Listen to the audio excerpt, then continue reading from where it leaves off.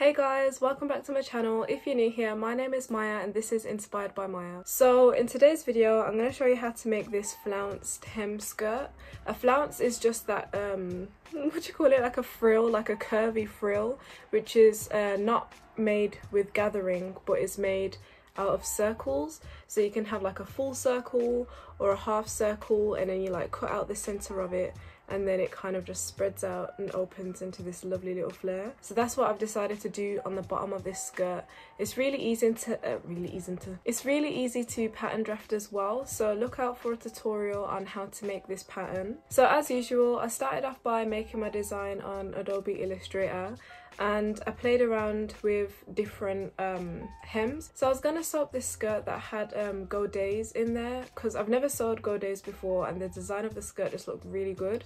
But then I thought about it and I was like, I don't think I'll wear this skirt as much as I think I would.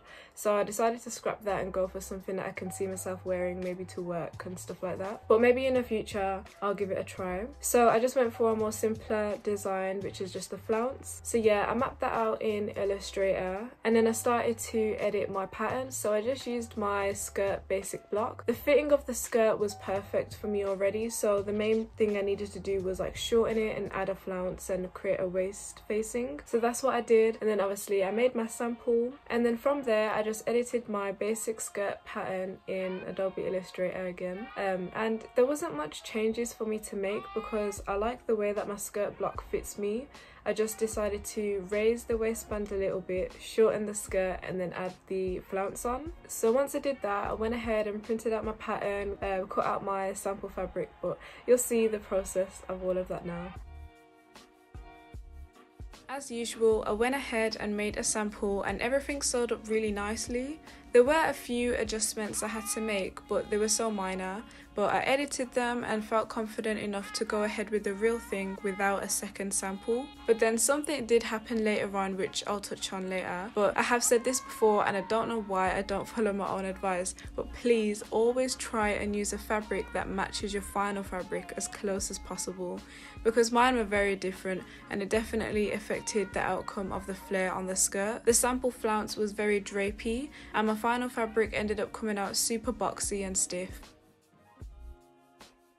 I chose a checkered / tartan type of wool fabric, and I love working with this type of pattern because it's hard to cut it wrong. For example, you can't really cut against the grain because the lines indicate the straight line. So I did just that and lined all my pieces up with the pattern in the fabric. I also used the fabric lines and colours to help me indicate my seam allowance. For example, I put my pattern in a position where the white line goes in 1 centimetre, so I know that's where I will sew it up later. Don't forget to mark all your dots and notches, and then carefully cut the pattern out with a sharp pair of scissors.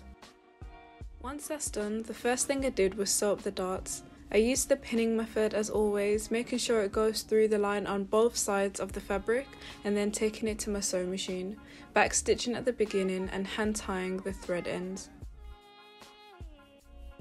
Then at this point you should overlock the following pieces, but you'll see what I decided to do. Pin your skirt side seams together and sew with a straight stitch. I also want to point out that I cut my pieces out in a way that made the fabric pattern match up, which was very satisfying to sew and is another thing that adds that bit of professionalism to your garment. Once that's done, we can move on to the invisible zipper, which is the not so hardest bit of constructing this garment. First I placed my skirt down right sides facing up and marked 1 centimetre and marked 1 centimetre in and down on my skirt. Then place the zipper right sides facing the skirt against the edge and double check that the zipper teeth are away from the edge of the garment. Then I pinned the top of the zipper where the pull stops to the marking we made earlier and pinned it in place. Now we can move on to the sewing machine. So because we're sewing an invisible zipper, we need to use an invisible zipper foot, which allows us to sew super close to the edge, a lot closer than a normal zipper foot would allow. The foot has ridges underneath, so the zipper teeth slot inside as you sew. So change your foot and then place your garment underneath, making sure the teeth are sitting in the groove properly. And make sure it's sitting in there properly, otherwise we'll sew on the zipper teeth and that zipper will not zip up in the end.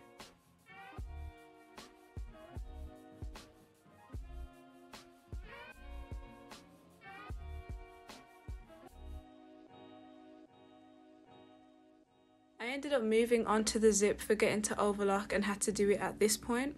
If you end up doing the same as me, be careful when overlocking near the zipper because I've ruined a garment at this exact point and I gave up sewing for like a month. Anyways, once that stitch has been made, we can do the same to the other side, and make sure you position the other side precisely on the 1 centimeter marking we made earlier because you don't want a mismatched back seam, especially if you're working with checkered fabric. Now here's what your zip should look like. Mine matches up perfectly, so I'm really happy with it, and I can move on to finishing the back seam. This bit is really easy to do. You want to pin the back seam closed as normal. Again, I'm matching up the pattern on my fabric. And then we're going to do a straight stitch from the bottom right up until we reach the zipper and secure it with a back stitch. You're going to have to change your foot to a normal zipper foot so we can get close to the zipper seam.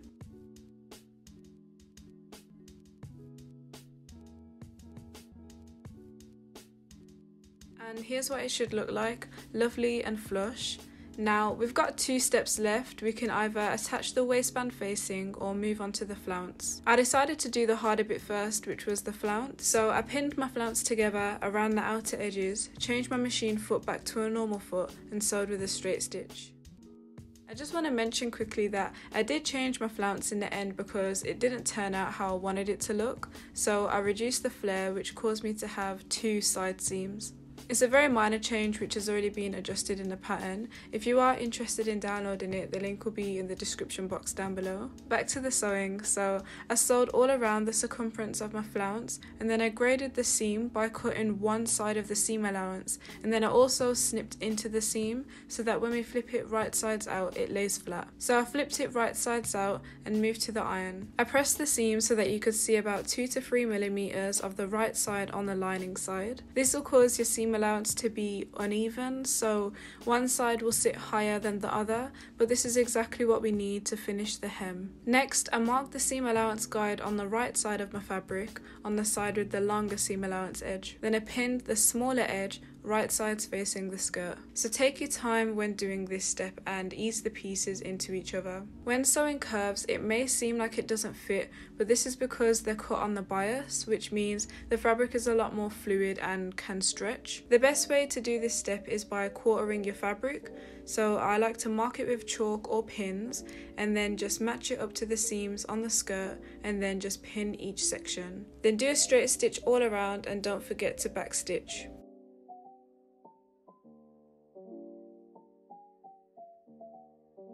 Once that was done, I snipped the seam allowance to release the tension and pressed the seam allowance inwards towards the hem edge. Now we can work on finishing the inside. There's different ways you can go about doing this. There's the lazy man version and there's a professional version. The lazy man version is just to overlock the edge, pin it flat to the inside of the skirt and then do a stitch in the ditch. But because I want this garment to have a flawless finish, I'm going to fold the seam allowance inwards, following the seam allowance guide we marked earlier, and pin the fabric down so that it's about 2 millimeters above the seam line. Pin it in place from the right side of the fabric and check that you've caught it on the back. I like to push the pin in as close to where I plan to stitch to give me more reassurance that I will catch the fabric. Now that that's done, we can do a stitch in the ditch, which is where you stitch right in the middle of a seam, making this stitch virtually invisible if done properly. It definitely takes patience and control to do one, so if you don't feel confident, I would suggest doing a top stitch instead.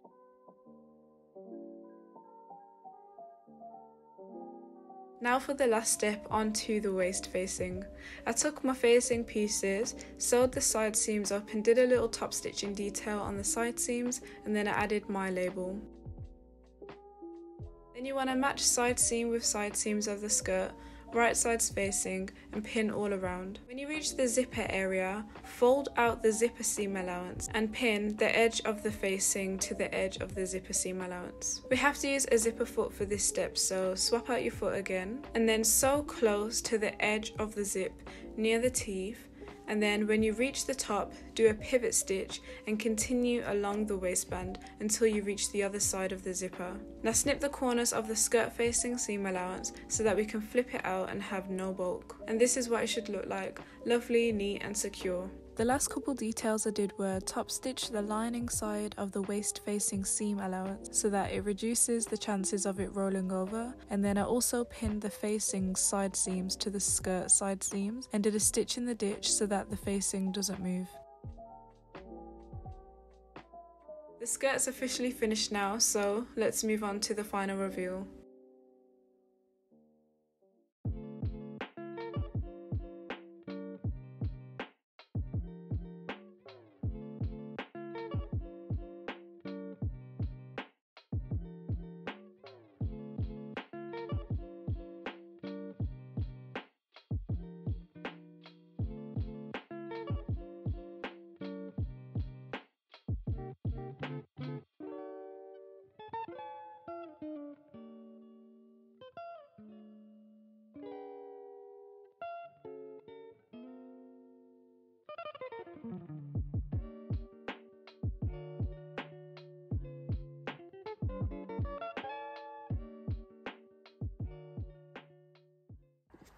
My goodness guys, it was so cold during that final reveal.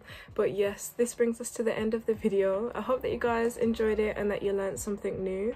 I really enjoyed making this skirt. It was really simple and easy to sew up, even though I did mess up along the way. It was a minor fix, but yeah. I really enjoyed making skirts. Like, I just think that they're so easy to assemble and the pattern making behind it is quite easy as well.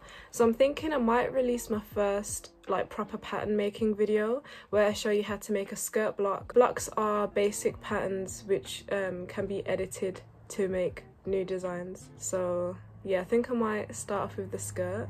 Let me know if you're interested in that. Also, don't forget to follow my Instagram page at inspiredbymyah.uk. I have started to be a lot more active on there, doing little reels and stuff like that, so you might want to check it out. And also, if you liked this pattern, the pattern's available to download on my Etsy page. The link will be in the description box down below. But I think that's everything around the skirt that I have to say. So if you haven't subscribed already, please do, and hopefully I'll see you in my next video. Bye guys.